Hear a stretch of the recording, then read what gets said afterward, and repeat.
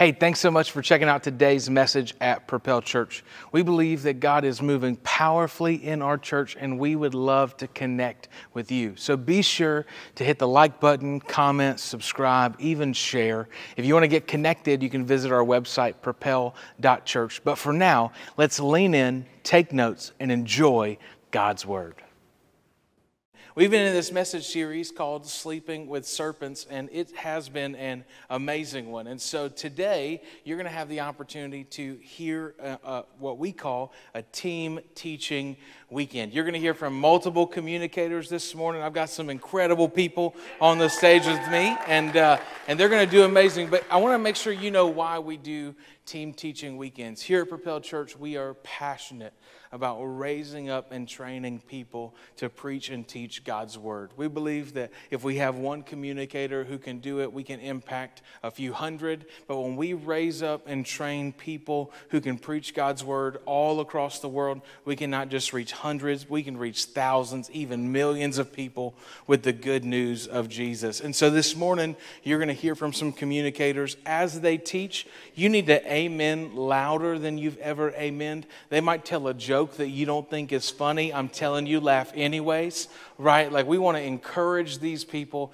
as they cultivate the gift that God has put on their life. And as we do that today, we're all going to run through a theme verse from Ephesians chapter 4, verse 31. It says this: "Get rid of all bitterness, rage, anger, harsh words, and slander, as well as all types of evil behavior. Instead, be kind to each other, tender-hearted, forgiving one another, just as God, through Christ, has forgiven you."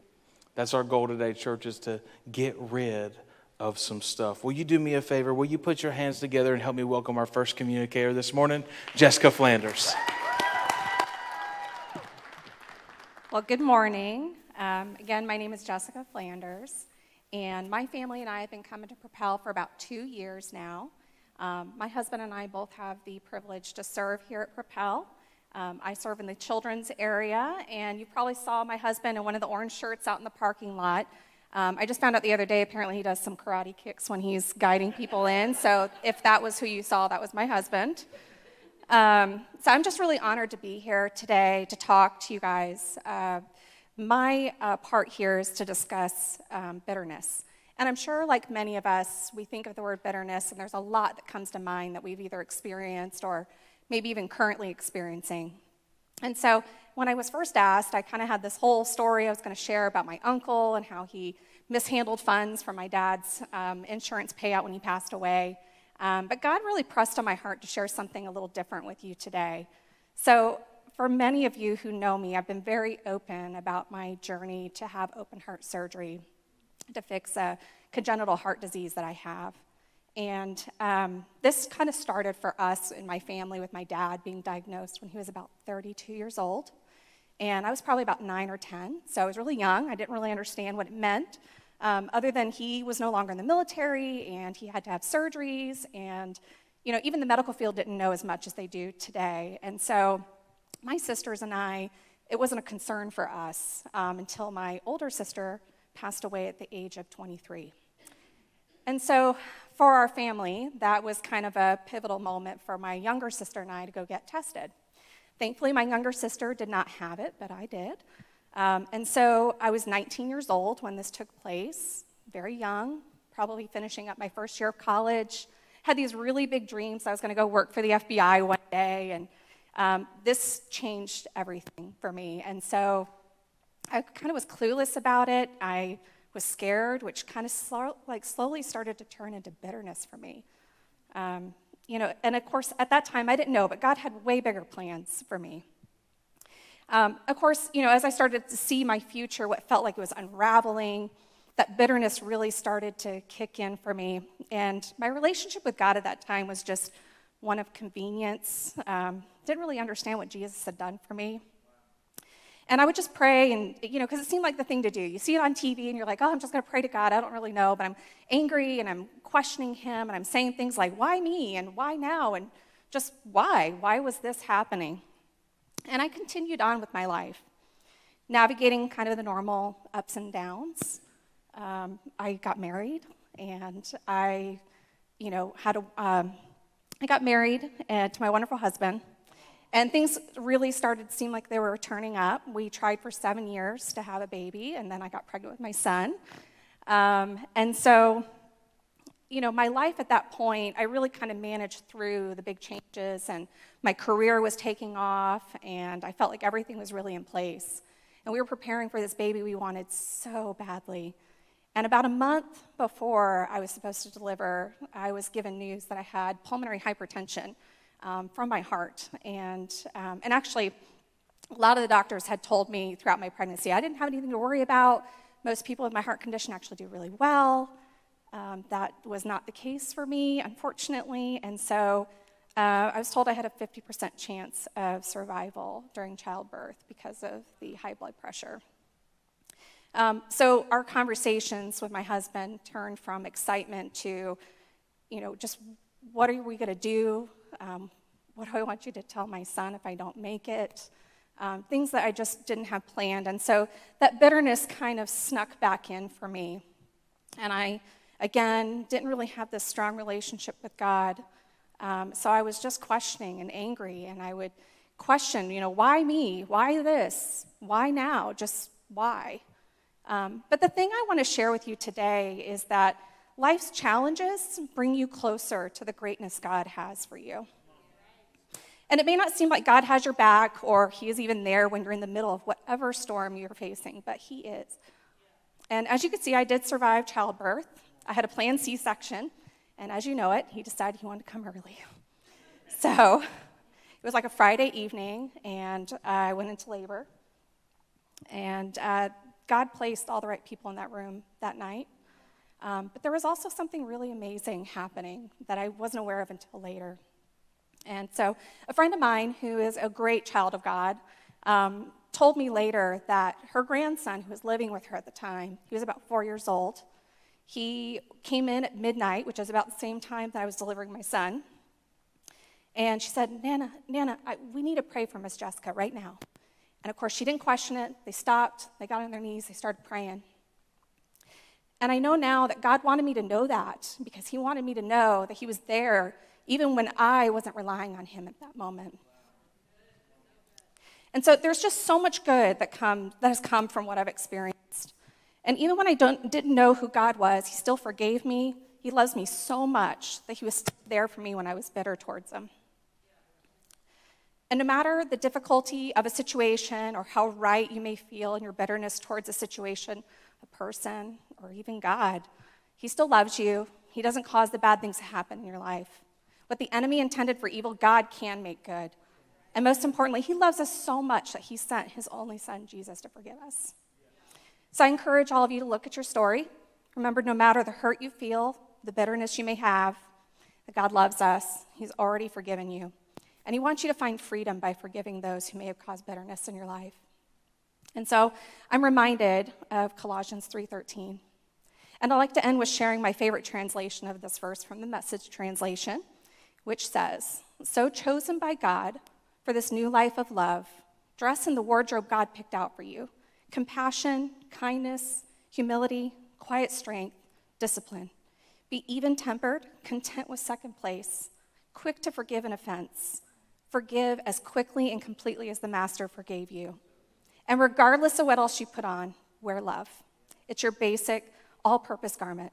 Never be without it." Thank you.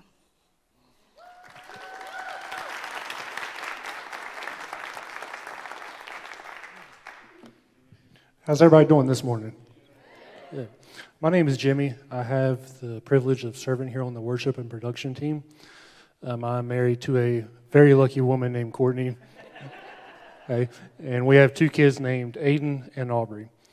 And before I get started this morning, I just want to take a second to thank Pastor Nick and Tori for this opportunity to stand here and bring you this word. So today, I'm going to talk to you about anger. Real quick, does anybody in here struggle with anger? All right. It's more than I was expecting. I was planning on changing the message to lying, but y'all did good. So me, naturally, I don't naturally get angry, very easily. It usually takes a lot to make me mad. But one thing that parenthood has taught me is that sometimes I have a blind spot for my kids making me mad. So I'm going to tell you a short story real quick about one time my 4-year-old son had me seriously considering selling him on eBay. Y'all think I'm kidding.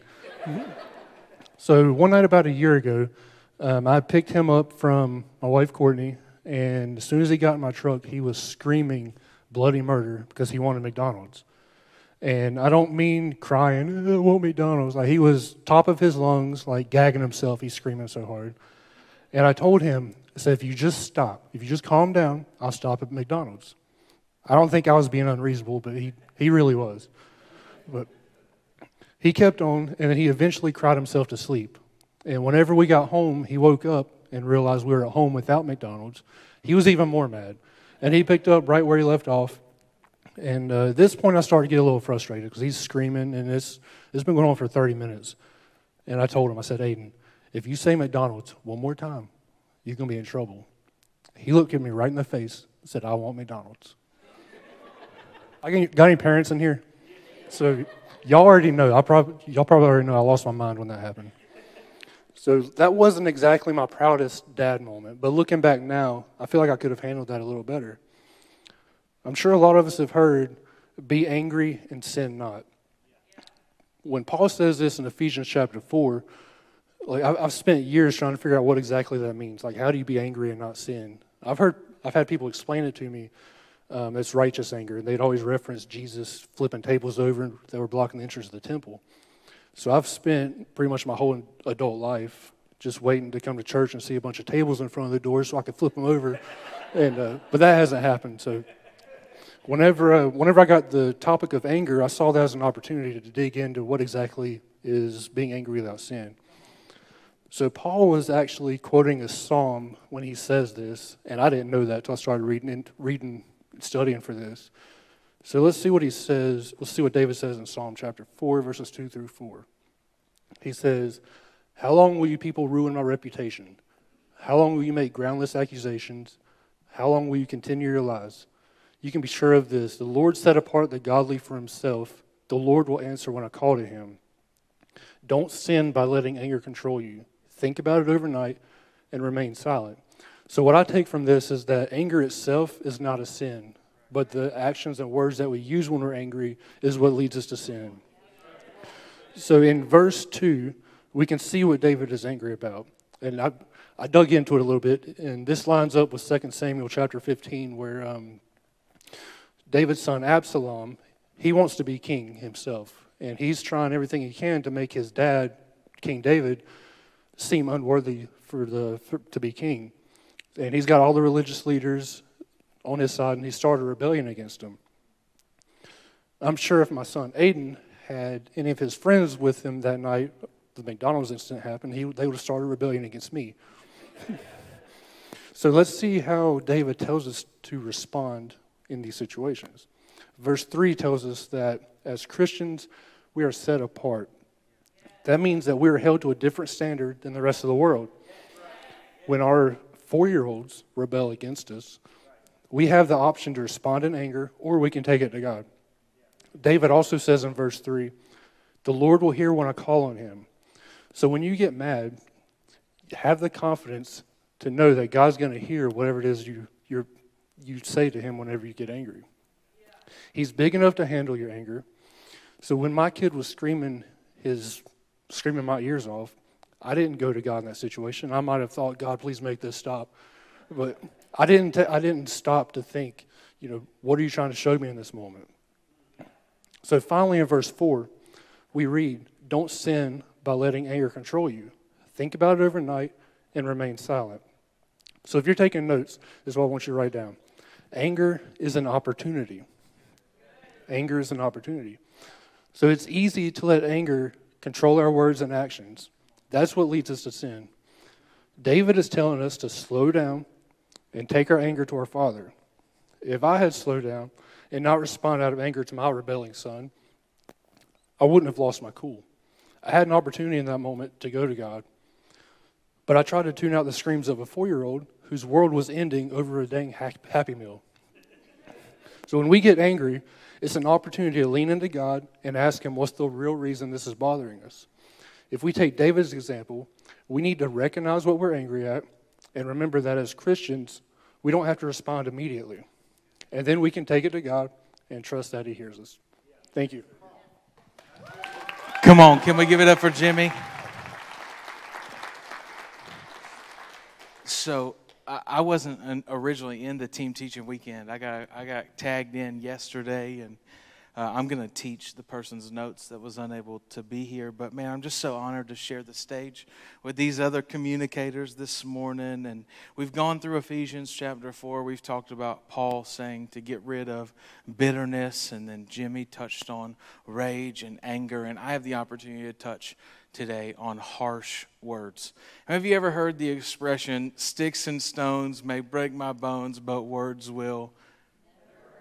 They'll never hurt you, right? And that's typically told to us as a kid where the goal is when you're getting bullied or you're getting picked on, you can just say, sticks and stones may break my bones, but words will never hurt me. It's to lighten the blow that words actually have over our life. The problem is it's not a true expression at all, because sticks and stones will probably break your bones and words will absolutely hurt you, right? Like words are incredibly powerful. There have been things that have been spoken over your life where people have said things to you and they have hurt you tremendously. Words have tremendous power. I want us to understand today that harsh words have the power to destroy. Like the words that you, maybe your deepest wounds have come from the harsh words that other people have spoken over you. Like some of you remember what was said to you on that playground when you were in kindergarten, right? You remember those words that people said. You remember what it was like when that first grade teacher looked at you and said, you'll never amount to anything. Or you remember that relationship you had in high school when someone said to you that no one would ever love you, or that boss that looked at you and said, you're an idiot. And there's no way you're going to move up in this company. There's been harsh words that have been spoken over each one of us at some point in our life. Proverbs 12:18 says this, the words of the reckless pierce like swords. So two thoughts there. One is that harsh words actually cut deeply. They're like a sword. They have the power to cut you and I. They pierce us. But also those who use harsh words are reckless in their life. Then it says this, but the tongue of the wise bring healing. You and I have all experienced harsh words from time to time. We can recall back memories and moments. Some of you right now are even thinking about harsh things that have been spoken over you. But the good news for those of us who are followers of Jesus is that we don't have to stay there. Proverbs chapter 15 verse 1 says, a gentle answer turns away wrath, but a harsh word stirs up anger. Gentle and wise words have the power to shift situations in our life. They have the ability to change environments. When you transition your life from speaking harsh words over others to speaking wise words over them, you move from being reactive to being responsive. You move from letting every situation and every circumstance dictate the words you have into the place where you speak God's best over people's lives. Just because harsh words have the power to destroy doesn't mean that you have to use them. In fact, in Scripture, when we see God talk about the language that we would have over other people, the challenge is that we would use our words to build up, because wise words have the power to transform. Yeah, harsh words have the power to destroy, but wise words have the power to transform. They have the power to shift moments in your life. They have the power to transform your marriage, your workplace environment, your interactions with friends and family, even that person that cuts you off in traffic. Come on, right? Like when you get stuck behind a tractor on 73, I know y'all need some wise words. Let me give you 3 practical things if you want to shift your words to be wise words. Number 1 is this: press pause. Everybody do me a favor. Take a deep breath. Sometimes you need to breathe before you speak. Right? Life is going to happen. People are going to make you mad. Sometimes you just need to hit pause for a moment to gather some clarity and really get God's vantage point over a situation. Number 2, express gratitude. Or when you begin to express gratitude over the things that God has entrusted you with, the things that He's given you, you express gratitude for the people in your life. How you speak dictates the person you become. It shapes the world that you live in. And so as you express gratitude, it changes your viewpoint to speak God's best over people's life. And third thing is this: pray. Pray. If you want to change your language, if you want to change the way you use words in your life, what I've found is that prayer is so powerful because it gives me God's viewpoint of other people when I'm connected to Him. I don't always see people the way God sees them. Sometimes He loves them and I just want to throat punch them. Come on, you ever been there? But when you pray, you get God's perspective of them. And as you get God's perspective of them, it will change the way you speak to them. Thanks so much.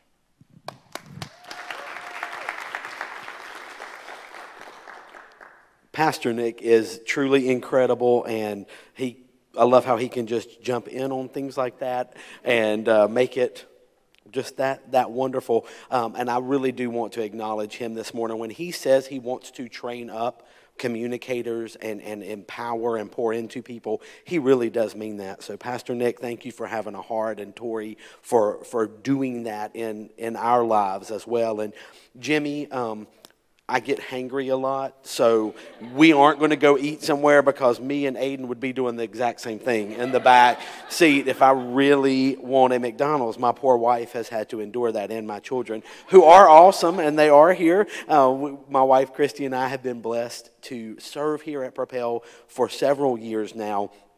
And she's out there in the coffee table. We have 2 amazing kids. But this morning, I really want to talk about slander, which was something that if you would have asked me a month ago, I would say is not really a concern. I don't feel really strongly that I slander people until Tori came up and said, hey, I would really love for you to be a part of Team Teaching Weekend. You're going to teach on slander. And I said yes, and 37 times.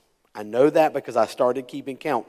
37 times the first week that I was challenged to look into Scripture and to knew that this was coming up, I caught myself going to slander somebody. And you say, wow, you're really talking bad about people a whole lot. Well, here's the truth.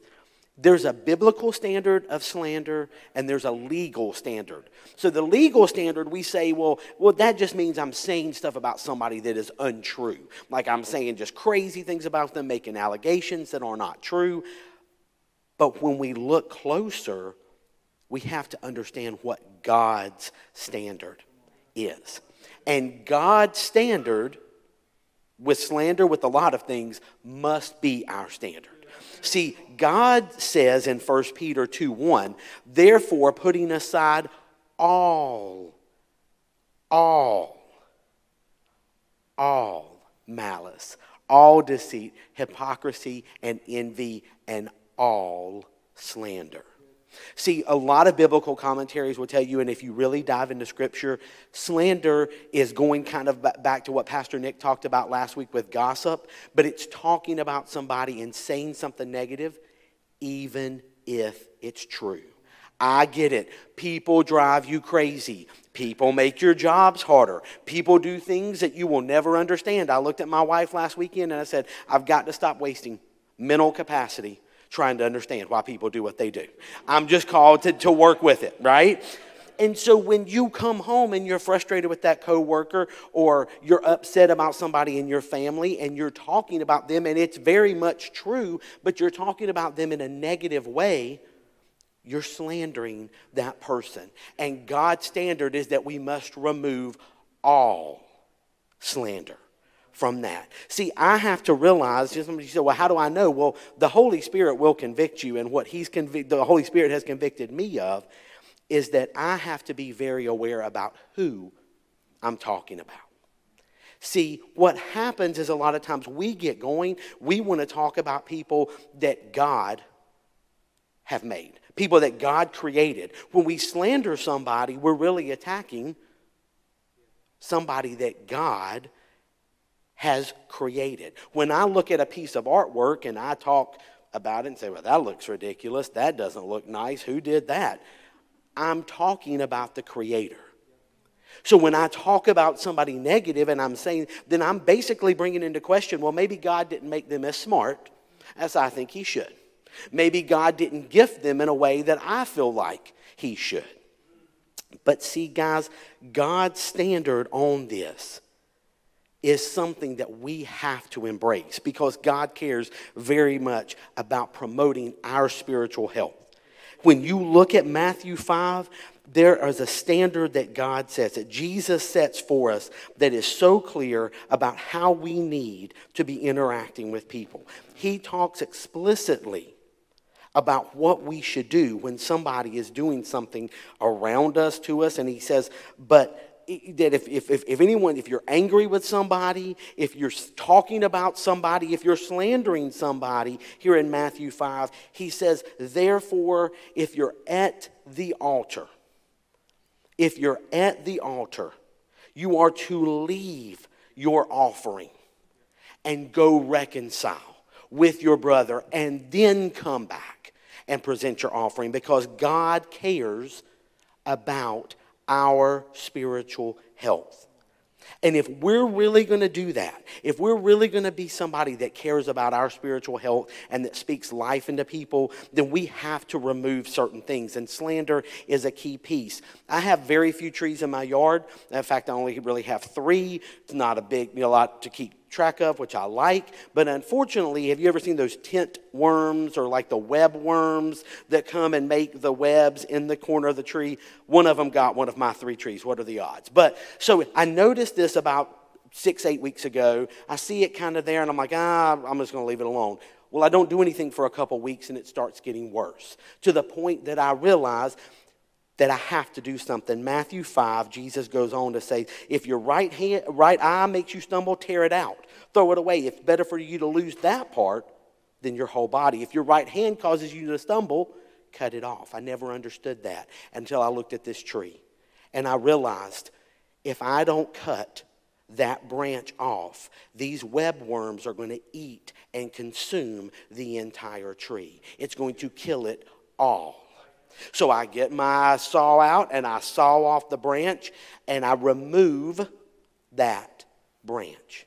And therefore I removed the problem, and I have encouraged spiritual health. See, guys, at the end of the day, Jesus doesn't just want to not talk about our enemies and people that drive us crazy. He wants us to actually pray for them in Matthew 5:44, to love our enemies, to pray for the people that drive you crazy. It's not just about not slandering. It's about going above and beyond. So here's the final challenge with that. If we are to remove that, you look at Psalm 15 and you see that Jesus says, the psalmist says, if you, like Jesus, if you want to be somebody that stands in God's, oh Lord, in his favor, who may abide in your tent, who may dwell on your holy hill, he who walks with integrity, works righteousness, and speaks truth in his heart. He does not slander with his tongue. This is somebody that God says is somebody that he wants to abide with him.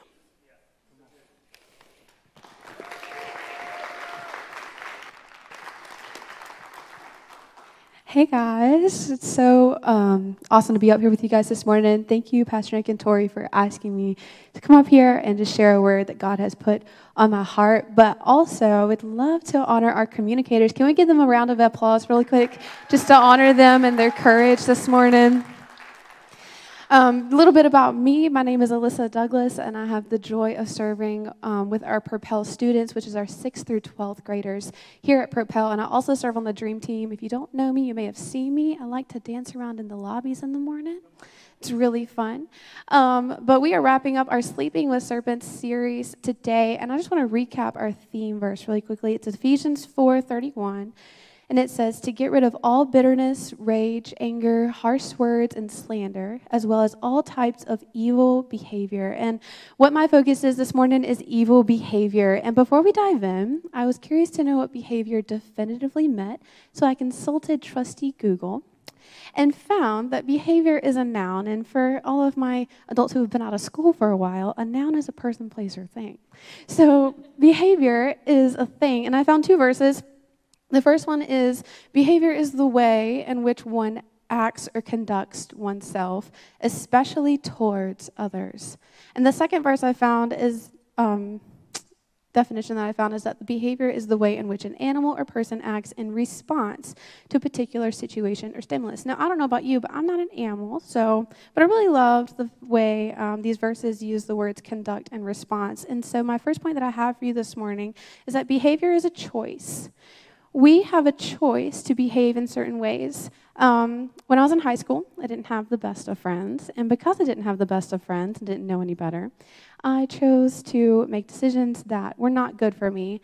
I wanted to stay out late. I wanted to go to cookout because that's what you did after 9 o'clock when you couldn't drive after 9, all the things. And so that would create tension between me and my mom because she just wanted me to be safe and she wanted me to make wise choices. And I was like, no, these are my friends and I want to hang out with them.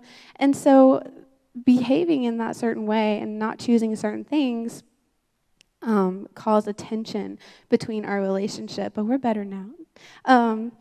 And so I wanted to tell you guys some good news is that even when we choose evil behaviors or behaviors that aren't good for us and that create tension between people, Jesus still loves us. He still loves us enough to not let us stay stuck in those behaviors. Even when it hurts our pride or our relationships or our healing processes or choosing forgiveness, God's plans are still good for us. And I love what 1 Corinthians 10:13 says. It says that the temptations in your life are no different from what others experience. And God is faithful. He will not allow the temptation to be more than you can stand. When you are tempted, He will show you a way out so that you can endure. There's 3 things that I want to point out in this verse that really stuck out to me, is that we are not alone in our temptations. We are not alone in the temptations that we feel to be angry towards people or to slander people or to choose things that we know that we shouldn't because we know that they're not good for us, even though they might feel good in the moment. We are not alone in those. We do life together, and there are people who can relate to you and can help you see a way out. The second thing about this verse is that God is faithful. And I don't know about you, but I found this to be really encouraging to know that the God who created the universe has faith in me to give me another chance to choose the right thing. And I think that is so good. And the third thing is really important. It's found in the last part of the verse. It says, when you are tempted, He will show you a way out so that you can endure. And it's not if we are tempted, but when we are tempted. As Christians, we are not told that once we receive Jesus into our lives that all temptation will go away and the enemy will never come after you again. It said He will come after you harder. And so when you are tempted, God gives us a way out. He always provides you a way out. And sometimes when we choose evil behaviors, it's so the enemy can trap us in envy or pride, shame, fear, or not feeling like we're worth it.